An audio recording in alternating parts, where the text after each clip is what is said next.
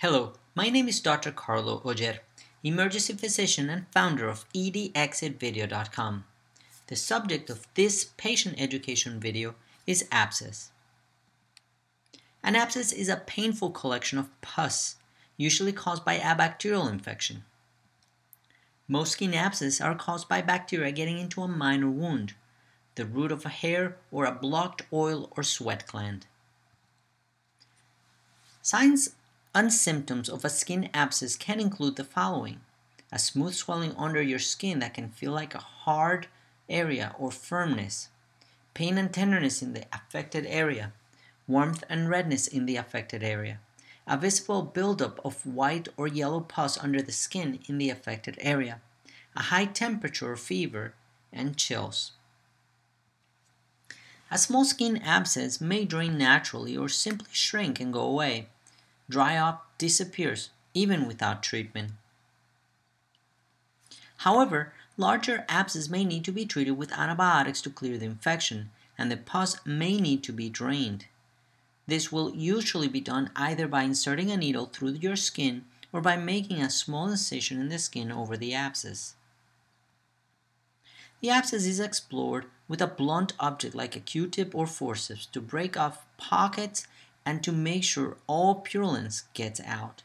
At this time, wound cultures will be taken in case complicated or resistant infection is suspected.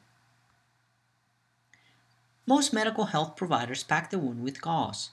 However, newer literature has shown that in most cases this is not necessary and can actually delay healing and increase the pain in the wound.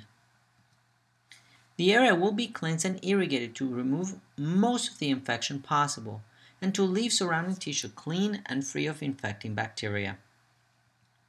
If your wound was packed, you will be instructed to remove it yourself in 48 hours or to seek the attention of a medical provider so that they can decide if packing can be removed, replaced, or left alone.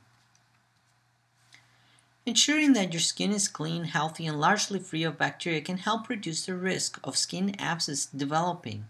You can reduce the risk of spreading bacteria by washing your hands regularly, encouraging people in your family to wash their hands regularly, using separate towels and not sharing baths, waiting until your skin abscess is fully treated and healed before using any communal equipment such as gym equipment, saunas, and swimming pools.